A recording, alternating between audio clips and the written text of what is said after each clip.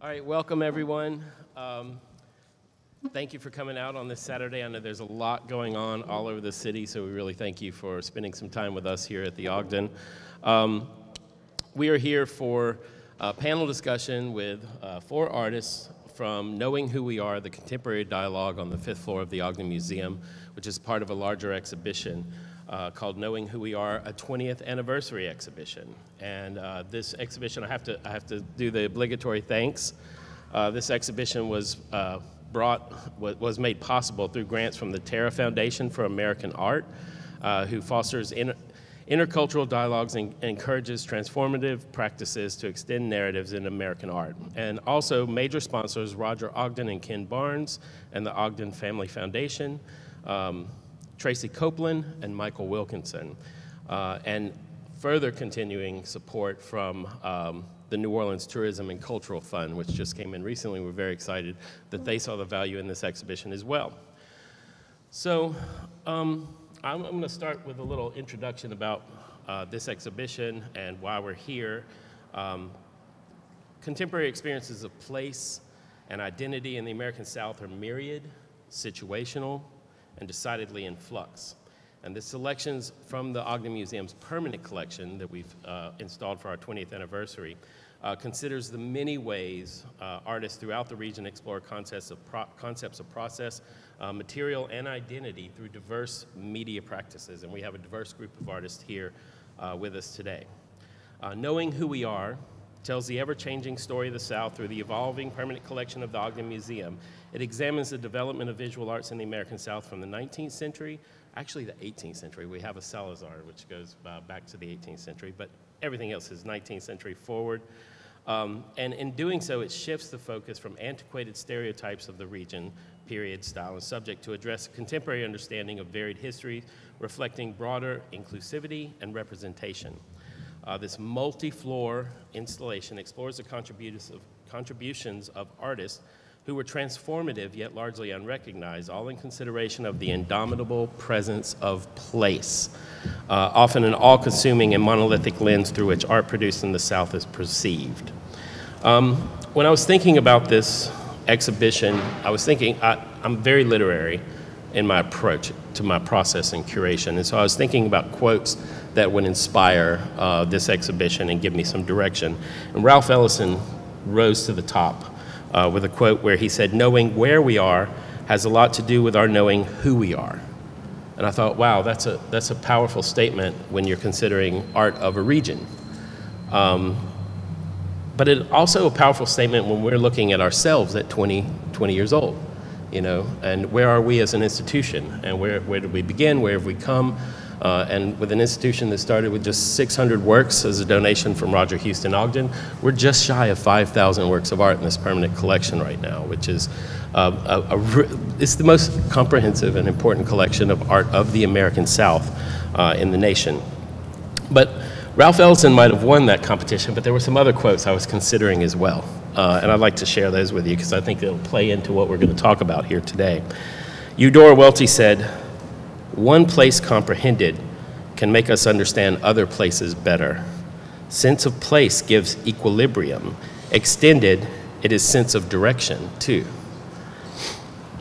Sally Mann, in her amazing book, Deep South, said, "To identify a person as Southern suggests not only that her history is inescapable and transformative, but it is also impossibly present. Southerners live uneasily at the nexus between myth and reality, watching the mishmash amalgam of sorrow, humility, honor, graciousness, and renegade defiance play out against a backdrop of profligate physical beauty." And we just lost a luminary in the art world, one of my great heroes in curation, James Harithis, curator from Texas, just last week, I think 9 days ago. And I've quoted him a million times, and this quote inspires me constantly. It was from when he was curator of the Contemporary Art Museum Houston, and Houston was absorbed with New York minimalism and European surrealism and wasn't really celebrating local artists. And he gave a speech on the steps of the CAM where he said, "How can we know what's good in the rest of the world if we don't even know what's good in our own backyard?"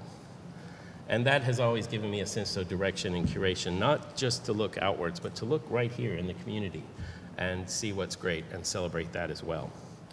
And finally, the great Andre 3000, who at the 1995 Source Awards issued a prescient proclamation.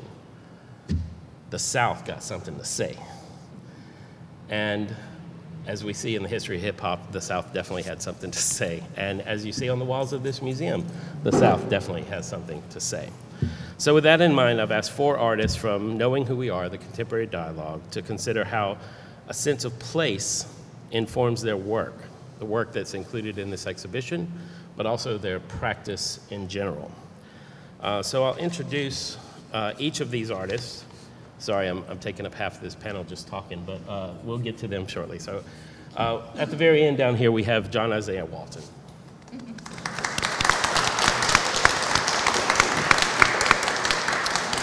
John Isiah Walton is a painter who was born in 1985 here in New Orleans. He's the only native son on this panel, where he continues to live and work.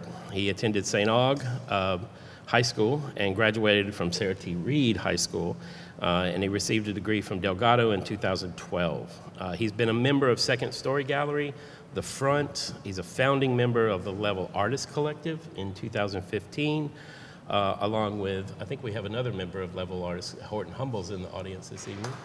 Yeah.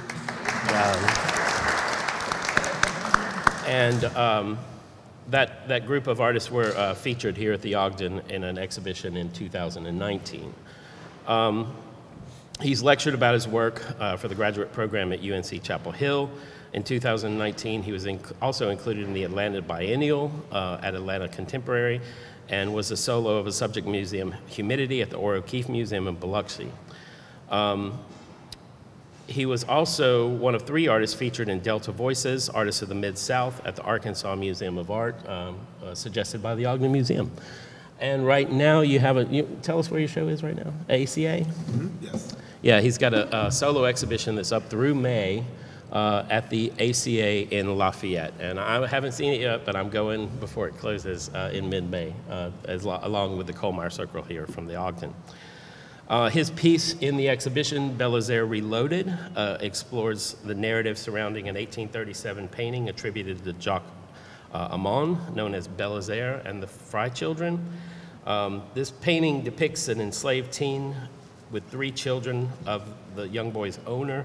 At some point, the figure of the enslaved boy was painted out of the composition, and recent conservation efforts restored the figure to the painting. Subsequent research revealed the identity of the sitters, including the name of the young man. His name was Belisaire.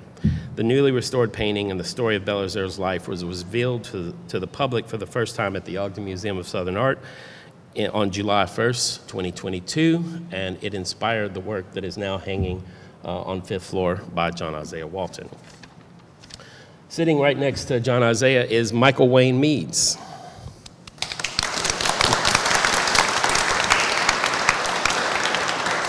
Michael Meads was born in 1966 in Anniston, Alabama, on the southernmost slope of the Blue Ridge Mountains.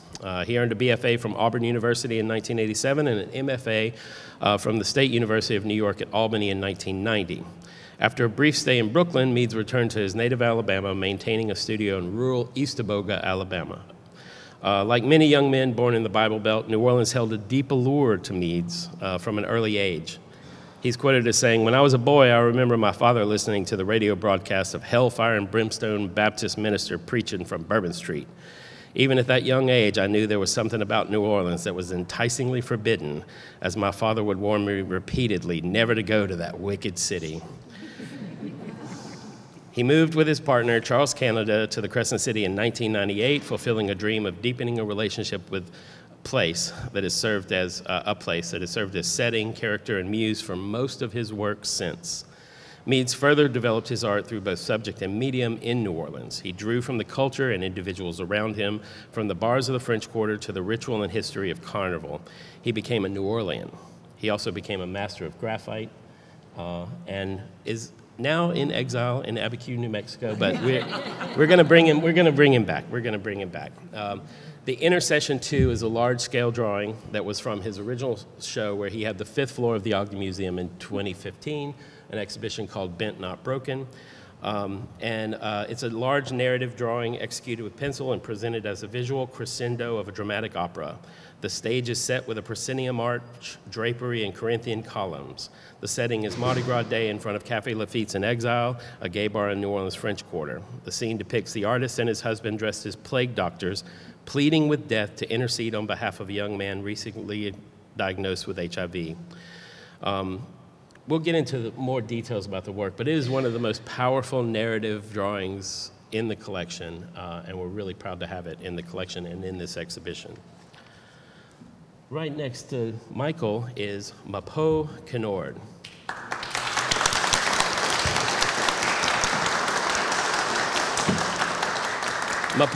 MaPo grew up in Cleveland, Ohio.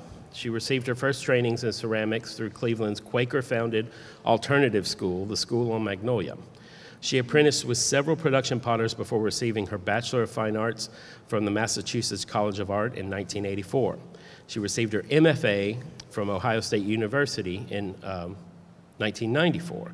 Arriving in New Orleans in 95, she now serves as professor of art at Xavier University, a well-respected educator. Kinnord has taught workshops in Matsuo, Japan, as well as Haystack Mountain School of Crafts in Maine and the Penland School of Craft in North Carolina. Her contemplative clay project explores clay working as a meditative practice. A lifelong scholar, she's researched the traditional and contemporary art of Ghana extensively and has produced video documentation of the traditional pottery, kiln building, and ceramic architecture of West Africa. To quote, she says, "I work with clay because I love the physical interaction with the material. My current work embodies the technical challenges and creative dynamic improvisation. Her organic clay improvisations can be considered three-dimensional drawings in space, and the resulting forms represent the physical evidence of the act of creation." MaPo was subject of a solo exhibition on the 5th floor of the Ogden Museum in 2021 called Outside In, Improvisations in Space. It was an absolutely stunningly beautiful exhibition. I hope you got the opportunity to see it. She has two pieces in the show right now. One is the only piece we can actually see on the landing up here called Stormy, which was the first piece she created after Hurricane Katrina when she returned to her studio. And the second piece is on the 5th floor of the Ogden Museum, a collaboration with the great kinetic sculptor Lynn Emery, which is truly stunning piece. And one of the greatest examples of collaboration I've ever seen in sculpture. And finally, we have Christian Đinh.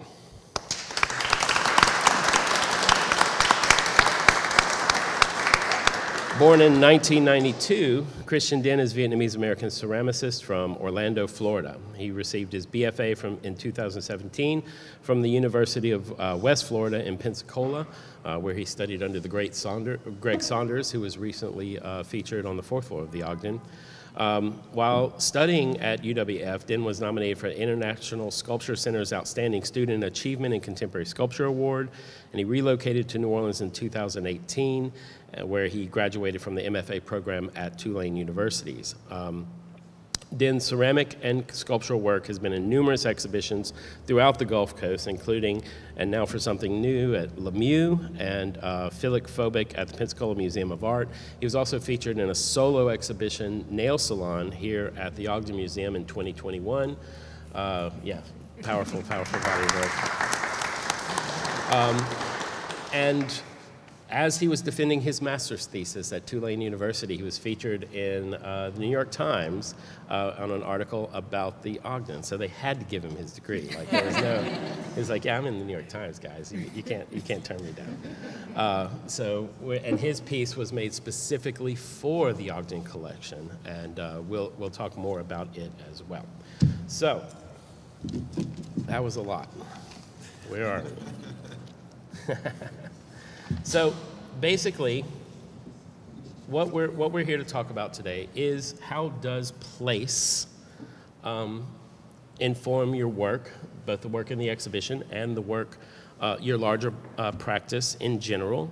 And so I think we'll just start at the end of the table and move forward. John Isiah Walton. Check. How does place inform your work?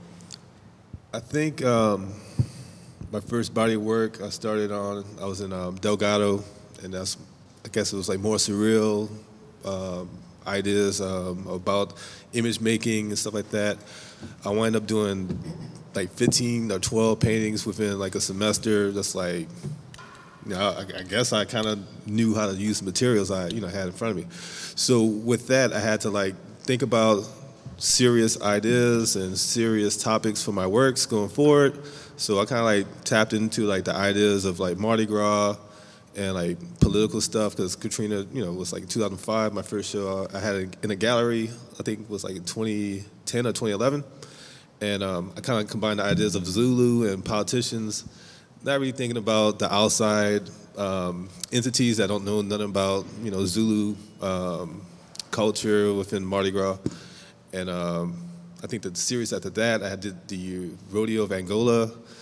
And I got that idea from being a fan of Picasso's Rose period, and how he kind of predicted a lot of circus acts and stuff like that. And I guess you can say he's like heavily influenced by the bullfighting. So I wanted to incorporate our version of bullfighting with how the inmates deal with live animals for the rodeo.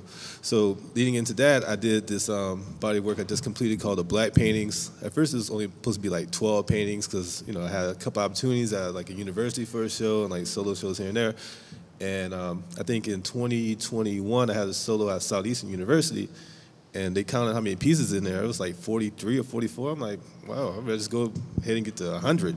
So within that, I created the work that's in the fifth floor for the show here. And, New Orleans, within that 100 body of work painting series, it has ideas of international stuff and ideas of technology and, ideas of the past, but I would say 60% of the works in the series has to do with, my experience in New Orleans or just in the South. So I always look at all my favorite artists from like art history, and always saw that they tapped into the areas that they lived in or visited that's close to their native land. So just try to take art history's lessons and try to put it in today's my works in today's work I'm doing right now. So that's how the South and the region I'm at right now influences my work. So I'm glad it has, because now I'm doing a new body of work for this collector that randomly hit me up on I think on Google or Instagram or something like that. He just typed in New Orleans Creole artists, and he hit me up. He gave me a whole packet full of stuff in a FedEx envelope, and it's all about his genealogy and stuff from his family history. So I just been working on that, and he's from Opelousas, but he lives in Ohio. So that was kind of a weird deal, but I guess I'm tapping into the rest of Louisiana now. So, well, with your black paintings, I know throughout that body of work, you're looking at visibility and invisibility, presence and absence, the figure and the void. How did that inspire you to include that as a black painting? Like, did it just naturally fit into something you were already addressing, or did it take you in a new direction in your work when you saw Jacamon's painting and heard the story of Belazaire? Well, my fiance, she was a big fan of Jeremy and Simmons. He's like a collector. He, I guess, loaned the work here to be exhibited here for I think 4 months? It went longer than that. We extended it twice. Oh, that's right. I did extend it. So I came here multiple times to take pictures of it, study it, and because I think the thing about the Belazaire story is the fact that New Orleans is a Catholic city, and the archdiocese, they keep records of slaves and stuff like that. So hearing the fact that he was covered up in a painting, because he sold and then they got rid of him in the portrait. They're not sure. There's some apocryphal information from within the family that's just like that he made someone angry. Yeah, that's what but it was painted over so much. They don't know why he was painted over. I mean, we can guess why he was painted over, right? But who wants to be reminded of that part of their family history, probably? Yeah, no. But so we don't really know why, but the fact that he was, and then that he stayed covered for so long, I think is the important part of the story. So talk a little bit about the code making and how you're using the language of the computer world to express that narrative of erasure in Belisaire? Well, I took a computer gaming class, God knows, I don't know what year it was, but not anytime soon. But a lot of the stuff in the program we had to do like coding and stuff like that. So that was like already in the back of my mind when it came to like what works I need to create to finish out the rest of the series. And I'm on the internet all day. You know, I'm on IG, Instagram. You know, I'm kind of halfway on Facebook. But I know like the codings and stuff is on there, and it records everything we do on the internet is being recorded, and there's always O1s, binary codes that's like, you know, constructing all these ideas of what we're leaving on the internet. So with the painting being, I guess in a phase of discovering Belisaire in there, I started thinking about how different technologies within the art world that people use to make these discoveries of, you know, if it's a Da Vinci painting or something like that in somebody's attic.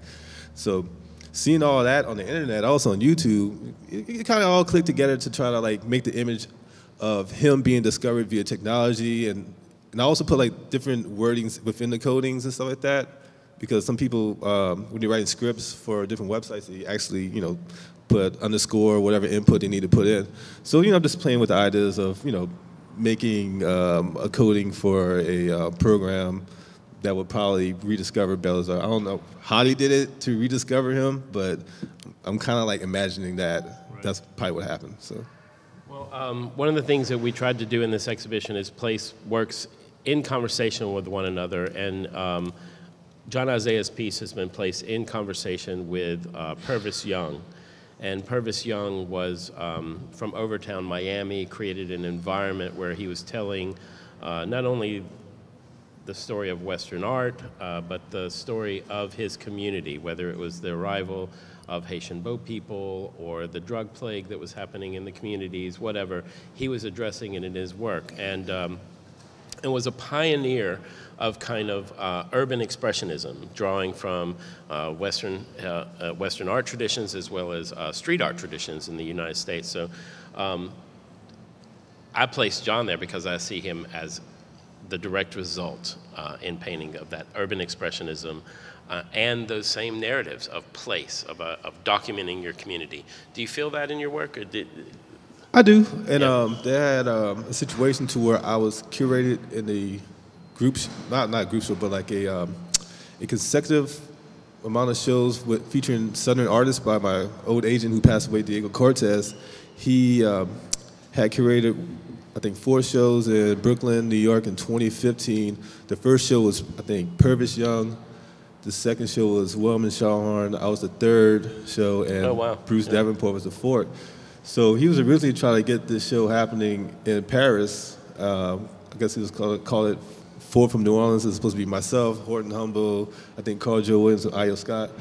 But I guess he decided to go this route since that opportunity came up. So to be next to Purvis, that was pretty tight because, you know, I had that little history of like being in a group of shows with him, and I think Diego was trying to tap into something, you know, a little. I think people are now getting a little bit on the Southern art tip, but he was like working with Lonnie Holly and like a host of other artists and stuff like that. We tread a lot of the same ground. Diego was an amazing curator. So, but I played, you know, another 2 pieces I placed in conversation with one another were Michael Meads and Willie Birch, both massively scaled drawings that were very narrative in nature. Michael actually has more than just a drawing on 5th floor. Michael's included in the photo exhibition on 4th floor as well with Dragstag, which is one of my favorite images in the photo collection here from his East Aboga series. So he's represented on multiple floors in multiple mediums as well. But Michael, your work is so tied not just to the South. Your work in photography was so tied to East Aboga, and then your work in graphite is deeply, deeply New Orleans in so many ways. Can you talk a little bit about how place fits into your practice? Well, everything I do is storytelling, and it may be somewhat symbolic.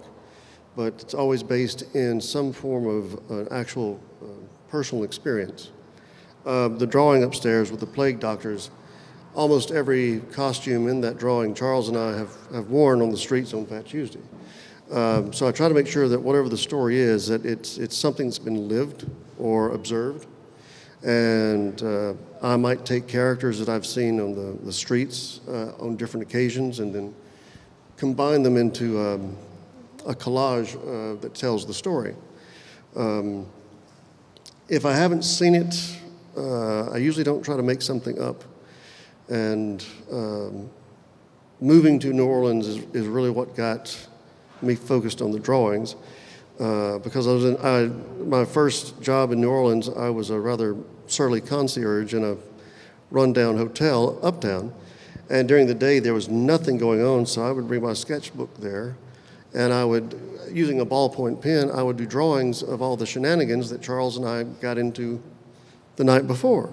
And there was a lot of sketchbooks over a short amount of time. But that there were some of those drawings I couldn't even show. Yeah, there was, for the Bent Not Broken, there was definitely some back and forth on what I could get away with and what I couldn't get away with. And I got away with some. But it really got me back to, I had been painting, and I didn't really have the time or energy at that point to paint. So this gave me a chance to keep my skills up and get better, and also keeping better and better observations so that the drawings are not as, say, finished or nuanced as the one up on the 5th floor. But when I go back at them and look at them, the amount of detail that I was able to recall from the night before, and God, I couldn't do that now if you put a gun to my head. I mean, those brain cells have slowly fallen to the wayside. It's like, okay, I better take a picture of it. But all the drawings, and of course my drawings and all of my artwork are based in Northern Renaissance and Northern Baroque. It's that kind of work with that kind of attention to precision and detail, but also storytelling. And growing up in Alabama, I come from a family of storytellers and also a very somewhat unpleasant group of people that were family members. And having lived in the desert now for over a decade, I'm kind of shifting my attention now to my family history. Not so much New Orleans. I've covered a lot of ground with New Orleans as far as what I wanted to say. There's still some things to be made, but recent events with my family has really turned me inward, and documents that I've now been given about my family that are really dark and really disturbing have really got my attention, and I'm trying to figure out how to translate those into my art. And the other question is also what's going to be the best format for that process. The best way to tell the story in the most powerful way. The New Orleans stuff is dark, but it also is, as a festive quality, it's got a somber quality to it, but it's also Mardi Gras, so you get all this mix. And it involves so many people I know. But out in the desert, you have a lot of time to think, and you have a lot of time by yourself. And that's given me time to really start reflecting on both my lived experience in New Orleans, my growing up in a very, very dark part of Alabama, and what all that means and how to talk about it in an honest way, but also in a way that is kind of warts and all. It's like, much like with the New Orleans drawings, tell the truth. And that's always how I've approached it, just tell the truth about it. As Flannery O'Connor once said that if the South may not be Christ-obsessed, but it's certainly Christ-haunted. And I take that approach with New Orleans and the South. I may not be obsessed with New Orleans and the South, but I'm certainly haunted by it. Mm-hmm. So New Orleans, which I consider home, and then Alabama, it's still something that is very haunting and sometimes very scary, because I've known some really unpleasant people in that region. And I've also known some really incredible people in not only New Orleans, but in the South. But there's a lot of really dark stories that I've yet to tell, because with recent events, I'm still trying to figure out, emotionally and psychologically, how to deal with some really ugly information, and then getting the strength up to actually address it, and then be willing to put it out there in front of people. I mean, this is like your dirty laundry, and it's about your family, and it's not pretty. Well, that takes us back to that Sally Mann quote about a history that is inescapable and formative, but also impossibly present. Right. And I guess being in the desert, and it's very, very much present. Well, It's you're, just- you know, when it's well, you and the ravens out there. the ravens, coyotes, and the tarantulas, by the way, which are my personal favorites.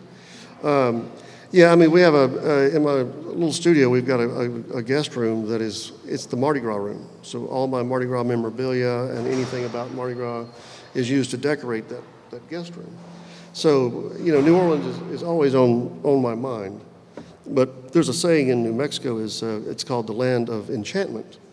But if you live there long enough, you realize it's actually the land of entrapment. And about every time we've just about got figured out a way, the goal is to eventually have a little place in New Orleans and spend the winter months here and then go back to the desert. Now, that sounds like a simple thing, but it's not. And, the universe has its own plan, and we're trying to figure out how to work with that so that we can make that happen. But every time things have just about fallen into place, something screwy happens, and it keeps us trapped there for some reason. So I think the universe I think eventually we will. I just hope that it's going to be sooner than later, because we're really ready to come home. And you were really ready to leave after losing about half of your life's work in the floodwaters of Hurricane Katrina. After Katrina, which is why you went as far away from water as possible. It's true. We're desert. about 7,000 feet up, and yet somehow I still have plumbing problems. I still have a leaking roof. You know, it's all flat roofs, so the water somehow water seems to follow me wherever I go. But yeah, after Katrina, we were in exile back in Alabama for about not quite 2 years. Then we moved back to New Orleans, and then not long after that, Gustav came through, and we had to all evacuate again. And Charles and I were back in Alabama, and fortunately, that only lasted a week, and everybody was back home. But after that, we were both like, okay, that's enough. You know, we can't keep doing this, or we're going to kill ourselves. So then we figured out getting out to the desert, and it's not been easy, but it was the smart choice, maybe not the easy choice. And it can get lonely out there, and you have no idea how cold and windy. Well, that isolation has allowed you to create a truly, truly powerful body of work, and so we're lucky that you moved out to the desert and created that work. So there's not much else to do. And speaking of Hurricane Katrina, MaPo's piece, which MaPo's work is really rooted firmly in the act of improvisation and explores space and form. It can be very gestural and abstract, but she also, surprisingly, both of these ceramic artists, MaPo and Christian Đinh, incorporate a massive amount of narrative and storytelling into their practice. But with Stormy, you see this undulating form, the color of water, and it's really about coming home. And so MaPo, it may be a little harder for us to access a sense of place in your work, and that's why I wanted your voice here, because I know it's there. Could you share with us a little bit how place and the South and this place informs your work? It's like when I talk about improvisation, you know, New Orleans is the birthplace of jazz, and it's all about improvisation and being in the moment and feeling the energy. And so, as much as I love working in clay, being a formal potter is really different than being a sculptor. And so New Orleans kind of set me free in a lot of ways. It's like, because I was jealous of the musicians. This idea of being in the moment and working in collaboration and being inspired and really feeling stuff. And then also being inspired, by artists like Jackson Pollock, who was all about movement. It's like you're moving with the material and let yourself be moved by the material. So New Orleans, you come here, you see the second line dancers, you see that undulation, you see that freedom, you see that stance, the music. And so it gave me the opportunity to be inspired by that feeling. It's like feeling it. And I would say New Orleans is connected to this vibration. This place is vibrational. And to feel it, it's allowed me a certain amount of freedom to be connected. And in a strange way, Katrina, I had moved my mom down here. My mom had been to New Orleans years ago. She grew up in New York, and my dad was from Mobile, Alabama, and he lived here in New Orleans, actually, when he was a child. And so, those those two influences have been a part of me, and this idea of New Orleans being the root, that it is the root of Black culture so much. The whole migration happened just to get away from the oppression, but our roots are here, literally in the ground, because we were digging in the ground. We were making our lives from the ground. And so, and clay comes from the ground, and you can't work with the material without it talking to you about where it's been and what it has held. And so, all of that stuff sort of comes up through your fingers. I know you've been working on a large project where you've actually been pulling mud from the Mississippi, which I believe you can see across the street at the CAC currently. Can you talk a little bit about that process and that project? There was an artist from Bolivia, Carolina, and there's an exhibition across the street, Undoing Time, that talks about incarceration. So when they asked me to produce the adobe bricks for her installation, it made sense to get the actual clay from the Mississippi, which I had gotten before. So Christian, I pulled him in to help me, and we went down to the Mississippi to dig clay. And if anybody's familiar with the history of New Orleans, Algiers and Algiers Point is where a lot of Africans were sold into slavery. And so this idea of slavery and, the whole prison system of re-enslavement, that was that connection. And again, if we're talking about sense of place, you can't really escape that history. And so to honor that history by making it, from the material, from the Mississippi, seemed really appropriate.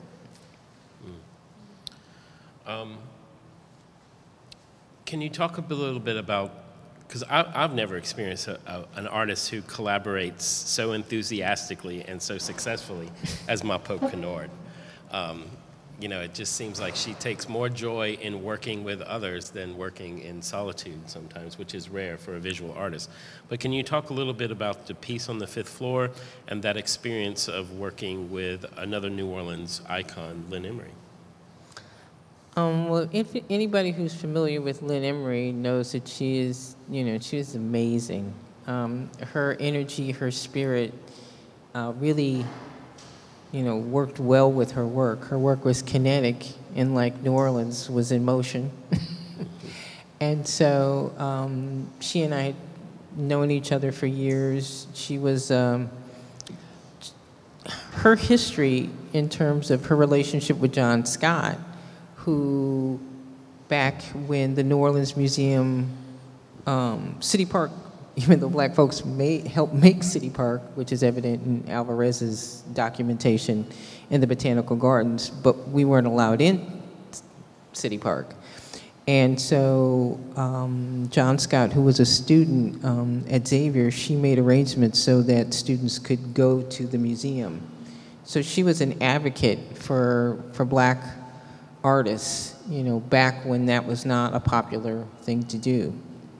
And as a woman, and then as a woman sculptor, you know, I really admired her, you know, her forthrightness to do what she wanted and to do it no matter what anybody said. So, you know, it's like, I want to work with you. I love you. And so, again, like, I'm really jealous of, you know, that ability of artists, musicians, to be able to riff off each other and to be inspired by each other. And I had done a piece with Jackie Bishop because I really loved her work, and she's an incredible painter, and so I gave her work for her to paint, 2 works, and yeah, and she like took it to a whole nother level, and that's, you know, that's one of the things that I'm really interested in now is collaborations. And did you collaborate also with Ron Bechet, maybe? Ron painted the interior of one of my sculptures, so I love the idea, you know, of being able to see what, you know, someone brings to the work, brings to the table, because it's always going to be completely different. And like musicians, it's like, you know your instrument, you know, you have your talent, you know your thing, and then to put it in concert with another person who knows their thing, it's like you end up with this thing that is bigger than both of us.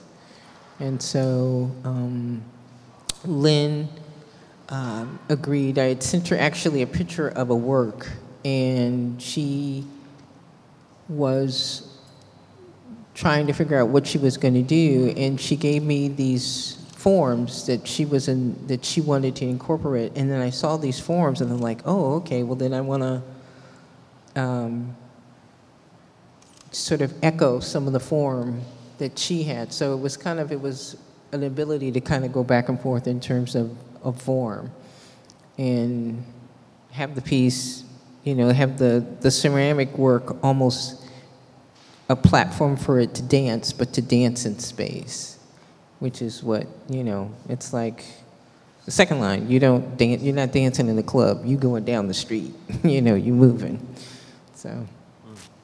And with Stormy, the piece on the terrace here, was that meant to, were there forms like the river, the water? The forms were like, you know, but it was more like how it was feeling. You know, that there was nothing, everything was not predictable. And it was literally, the act of making it was my therapy. I had moved my mom down to New Orleans in 98. And so by the time Katrina had come, she had been in New Orleans and had been living in the French Quarter and having a wonderful time there. And so we had to leave for Katrina, and then, you know, she kept saying, I want to come home, I want to come home, and then she passed away on Valentine's Day after Katrina. And so having to come back to New Orleans and deal with my mother passing, and deal, at the time I was married, and my husband had to be in Baton Rouge, and so it was like folks were, and then my neighbors were gone, and people were gone, and the city was kind of like, it was a mess. And I was a mess. And working on this piece and just being able to have clay in my hands was the thing that grounded me.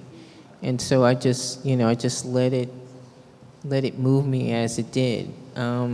It's blue because it was the blues. It was my way of singing the blues. But in that blue, there is sparkle. Mm-hmm. And in that sparkle is the hope. Mm. Well, that's pretty powerful. Christian Đinh has been working with you at Xavier recently and kind of stepping in as you took a sabbatical with your students. I know he's been working very, very hard. But hopefully y'all can, hopefully y'all can find maybe some time. I'd love to see that collaboration in the future, maybe. So Yeah, just a bug in your ear. Yeah, definitely. But Christian, let me tell you a little backstory on Christian. So Christian, I had an introduction from Gregory Saunders, who was his professor and recently featured on the 4th floor of the Ogden, to two young people that were moving here from Pensacola, Selena McCain, who is works with me in curatorial now, and Christian Đinh, her partner. And I saw both of their works, and I loved both of their works. And I wrote a letter of recommendation for you, right, for Tulane. You got into the program.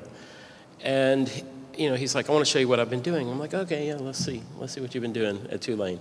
And this body of work, Nail Salon, he showed me, and it floored me, blew me away, of such a positive message about the Vietnamese community in America. It was Vietnamese American community. This was, and of course we know there's a very large population here. It's a very integral part of our culinary landscape and cultural landscape in New Orleans. And I thought this work really speaks to a part of our community that has not been represented on the walls of the museum.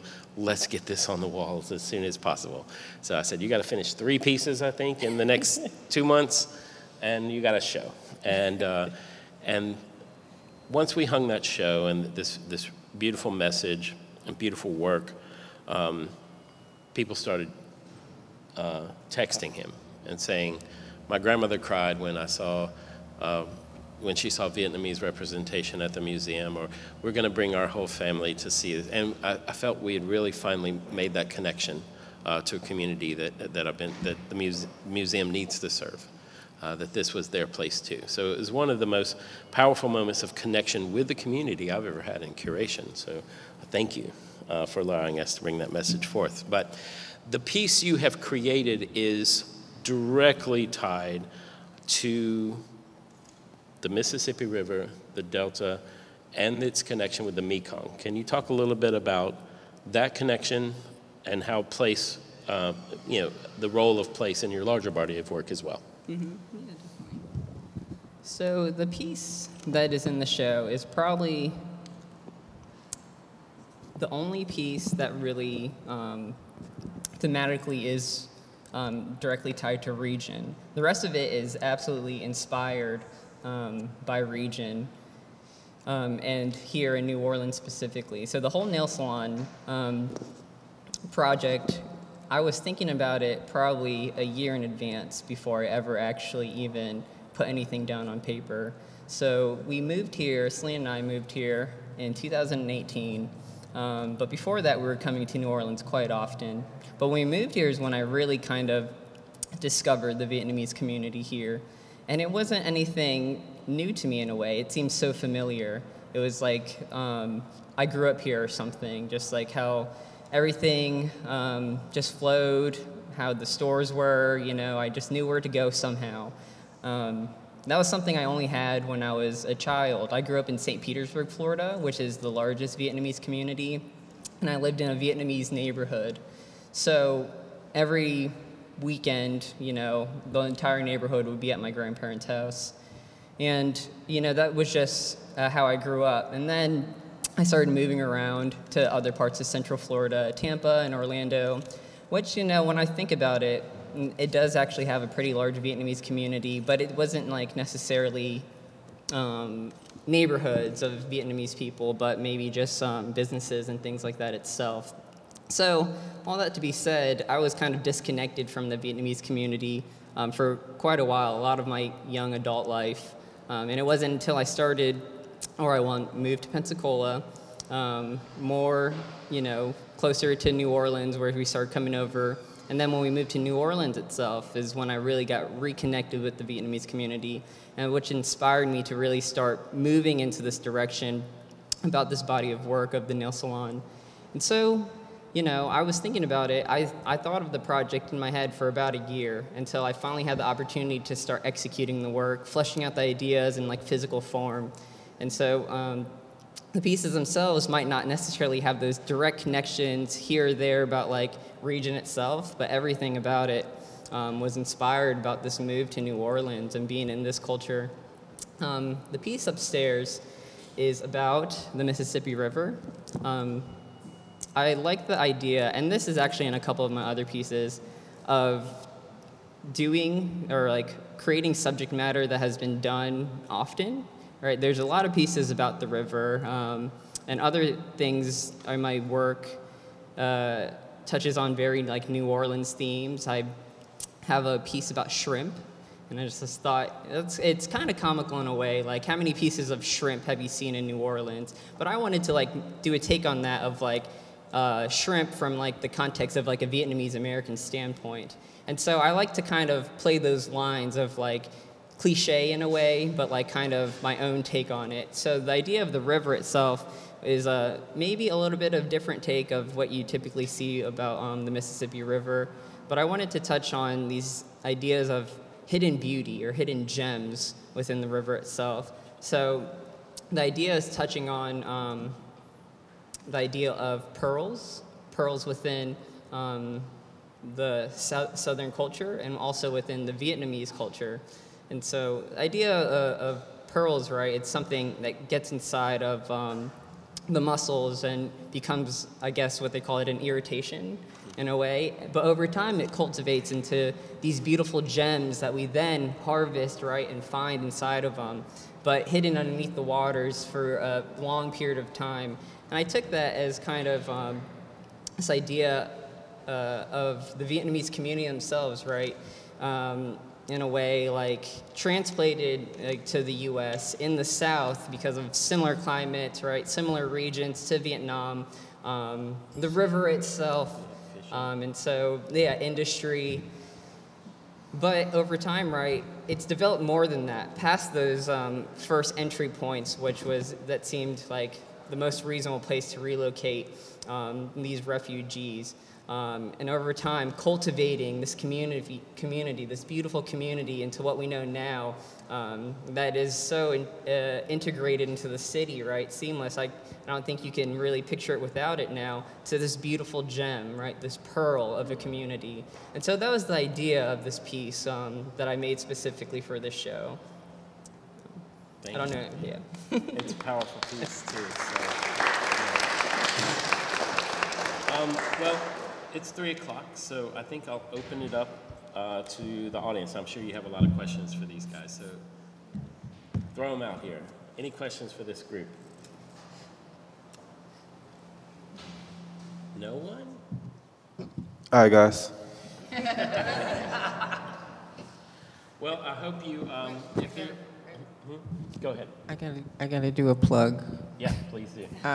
One of the people in the audience here is visiting from North Carolina, Corolla, and she is, if you've never heard of the Material Institute, it is like this amazing place that's over on Port Street and Galvez, and so she's doing indigo dyeing, and I am sporting some of her creations, and this idea of like clay, the stuff that grows from the earth, and as a result, like you've got amazing stuff. So she's doing a series of workshops at the Material Institute, and thank you, Corolla, for dressing me today. I appreciate it.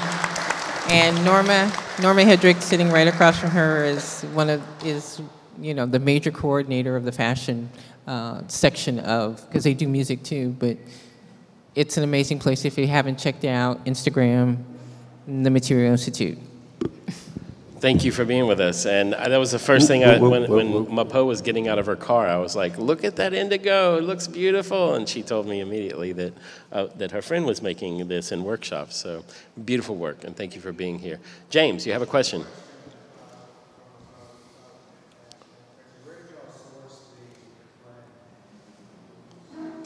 The clay?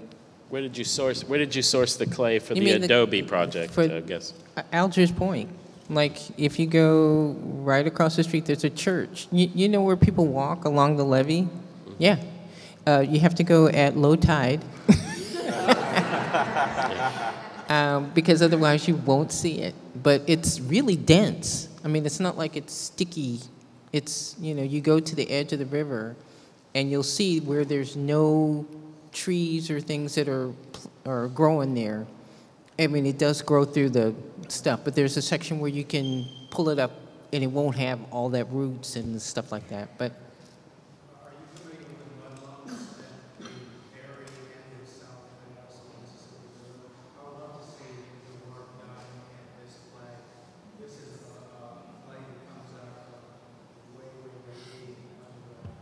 there is, there was a Brazilian artist, oh God, The guy Paulo. that did the watermelons, yeah, Paulo, yeah. And we went there to dig. We went there to dig some clay, and that because that's like an hour away. It's a good. It's a good. Yeah, it's a good distance. But that stuff is even more. That stuff is. It's a better clay than the stuff.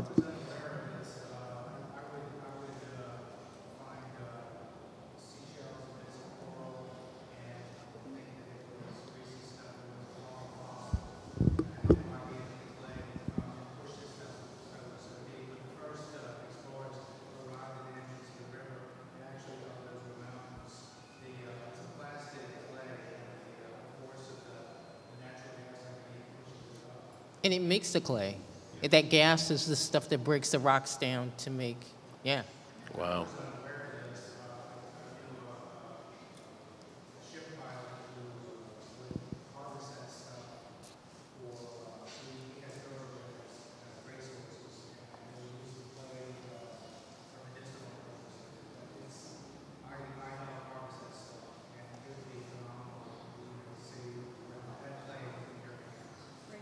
Yeah, let me get the exact address of your location, and I'm happy to check it out. Careful what you offer. MaPo will put you to work.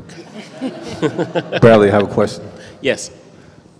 I know you asked us all the questions today, but I have a question for you. Oh, God. All right, it's not bad. So, you know, we call art today contemporary art, right? Mm-hmm. And art in the South has like a different tone, different themes that's separate from the world, you know, because the region, I guess it goes from like Texas, Oklahoma, all the way to like, what, Florida? Baltimore, yeah. Yeah.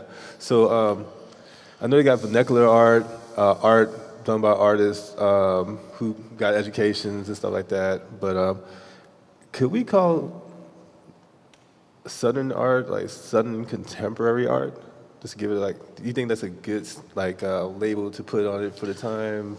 Yeah, I mean, there's definitely a contemporary dialogue happening within Southern art, absolutely. And this is a question that what this museum does every single day is we consider the concept of Southern art. Is there such a thing? You know, I've had people tell me that forget all that regionalist ideas. We live in a totally connected world. You know, there is no separation of region, but I don't think that's right. I think if you look at language and dialect as it moves across the landscape, it has its own taste. If you listen to hip hop in Texas and Baltimore is completely different. If you listen to Americana, the Americana of the Appalachians and the Americana of the South Texas are two totally different musical forms, but they are of that place. So I think even if you're working in abstraction, even if you're working in pure abstraction, your energy is drawn from the place you are, you know? And so I believe that place affects the work of an artist, whether they admit it or realize it or not, you know? So that's kind of what we were exploring on a daily basis and hope to continue to explore here at the museums. Mm-hmm. Any other questions? Yes, ma'am. I was so struck listening to all of you about how well you were able to explain sort of what you're doing from who you are, what happened, like Katrina happens and your mother dies, different personal events and put things in place. And I was just wondering I'll ask you, Mike, what insights you got out of today's meeting? Well, the most important thing is that the South as a region is still very much vibrant, alive, and very relevant. And it also has to be defended and nurtured and taken care of. And the wonderful people on this panel whose work is so very different from what I do, but as with any really, really great work, you can find something in all of it that you see in yourself. And there's so many artists in the collection that work so very differently from what I do, but their work fascinates me and compels me as much as anything else. But I think the South is a distinct region more than any other, and it certainly has the best food. Absolutely. You know, and I think you know, like Eudora Welty said, and I quoted earlier, one place comprehended can make us understand other places better. I think, you know, with all of the complicated and often really painful history in the American South, if we can face that history and reconcile it with the present and reconcile it with the future, while honestly looking at our past, if we can understand this place, we can definitely understand the rest of this nation. I think we're, you know, this is really should be the framework towards reconciliation and healing in this country. If you can wrap your head around the South, then the rest should fall in pretty easily, right? So, and these artists are doing that hard work every day within their practice. So, anyone else? Anything else? Well, thank you all. Thank you very much for being here. Go upstairs and see the show.